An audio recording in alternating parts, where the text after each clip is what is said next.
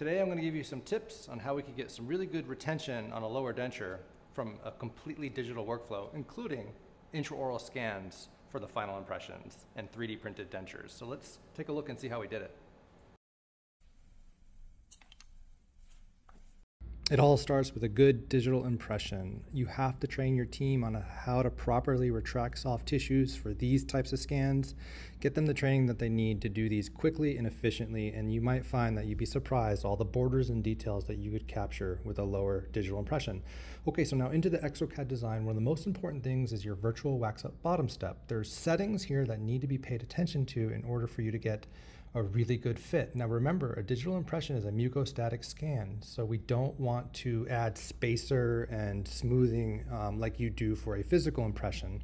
And so these are the settings that I use for my virtual wax up bottom, my undercut model retention, down to the micron here. In addition to that, the denture-based bottom properties, some settings have it as smoothing rather than as a millimeter, and that's 0 to 5% smoothing.